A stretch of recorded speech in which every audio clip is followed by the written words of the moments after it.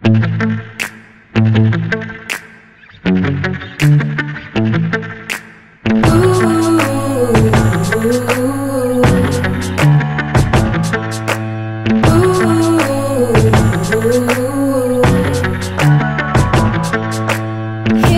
go now, let's make our own way. Now is the time and we'll make it okay.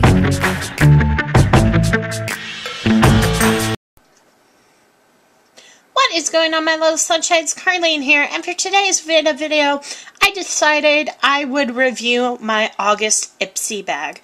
For those who are new to the channel, Ipsy is a delivery subscription service where you get 5 travel size makeup items after you take a profile delivered for a total of $10 a month. So I decided we would take a look at August's bag. So without further ado, let's get started. So the first item is from Ipsy Beauty, and it is a Watermelon Energizing Aqua Bomb.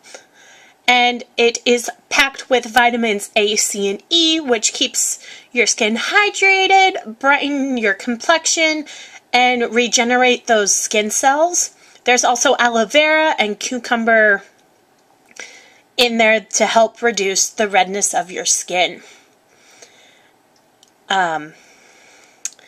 It's lightweight, oil-free, and it refreshes and moisturizes your skin. I'm actually super excited for this, only because I haven't seen a whole lot of fruity balms out there, and I want to go ahead and smell it. I'm actually going to take a little and just put it on my skin, and it actually soaks right through my skin. And it smells super good. It's definitely, you will get that watermelon sensation. Okay, next we have from MAC the False Lashes Mascara in Extreme Black. And it's fake proof, smudge proof, and long wearing mascara. If you really like to go heavy on mascara, it gives a dramatic look. And it's very pigmented. The thickening formula that helps the lashes instantly give a fluttering, feathering effect. And when you open it, there's that intense bristle brush. Next we have the Professional Pearl Primer, and this is from Benefit Cosmetics. This is a brand new formula to help your pore shrink and smooth that classic Professional.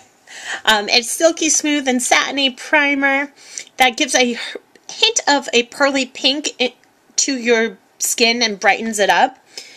It's soft, radiant face primer. A lot of the times with the face primers, I like to use them for a certain area. It says 90% said complexion looked brighter, and it looked, their pores looked smaller. So this is what it looks like. And again, I'm going to try it. Just right on the skin. You can't tell in here, but it's pink. And again, soaks right into the skin, which I love about any type of primer. I don't like it to cake on my skin. And it also says that Benefit